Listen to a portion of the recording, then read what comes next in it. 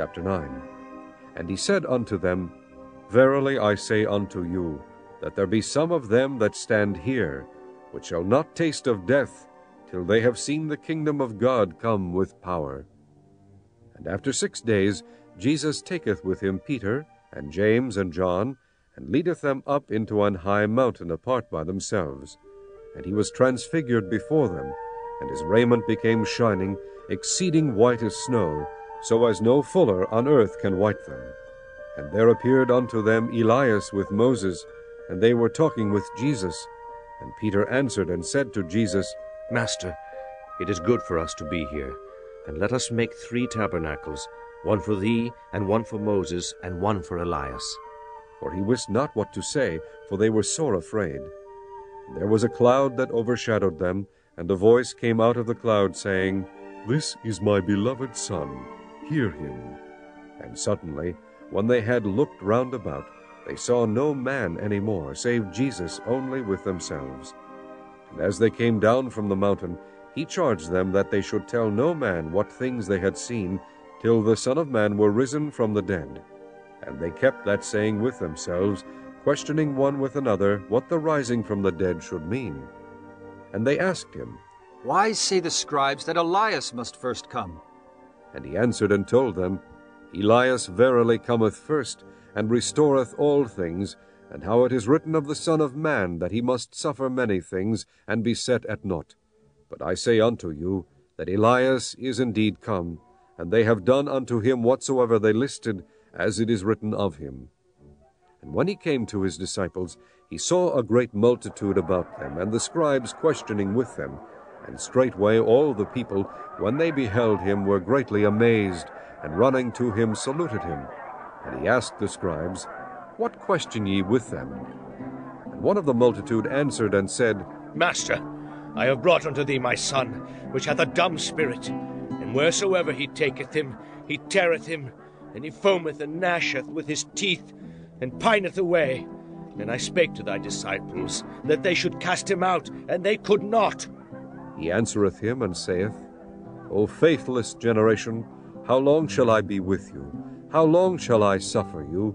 Bring him unto me. And they brought him unto him, and when he saw him, straightway the spirit tare him, and he fell unto the ground, and wallowed foaming. And he asked his father, How long is it ago since this came unto him? And he said, Of a child, and ofttimes it hath cast him into the fire, and into the waters to destroy him. But if thou canst do anything, have compassion on us, and help us. Jesus said unto him, If thou canst believe, all things are possible to him that believeth. And straightway the father of the child cried out, and said with tears, Lord, I believe. Help thou mine unbelief. When Jesus saw that the people came running together, he rebuked the foul spirit, saying unto him, Thou dumb and deaf spirit, I charge thee, come out of him, and enter no more into him. And the spirit cried, and rent him sore, and came out of him. And he was as one dead, insomuch that many said, He is dead. But Jesus took him by the hand, and lifted him up, and he arose. And when he was come into the house, his disciples asked him privately, Why could not we cast him out? And he said unto them, This kind can come forth by nothing but by prayer and fasting. And they departed thence, and passed through Galilee, and he would not that any man should know it. For he taught his disciples, and said unto them, The Son of Man is delivered into the hands of men, and they shall kill him. And after that he is killed, he shall rise the 3rd day. But they understood not that saying, and were afraid to ask him.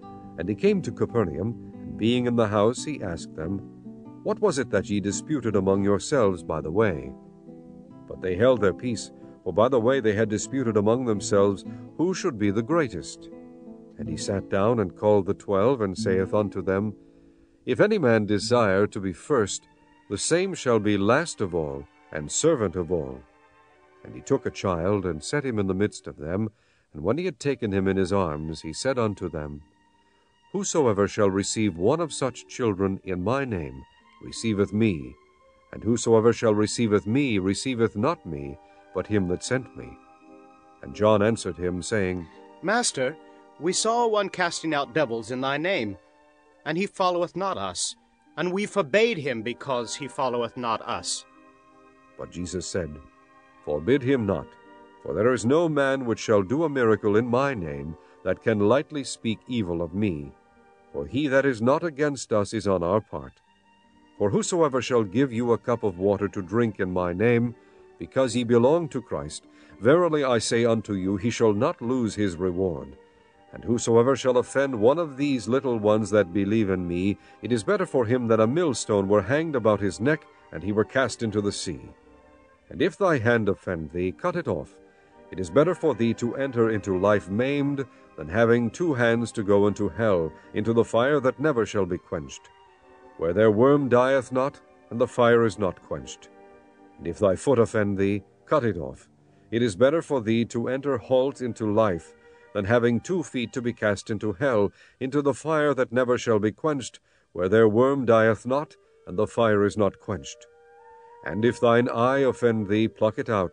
It is better for thee to enter into the kingdom of God with 1 eye, than having 2 eyes to be cast into hell fire, where their worm dieth not, and the fire is not quenched.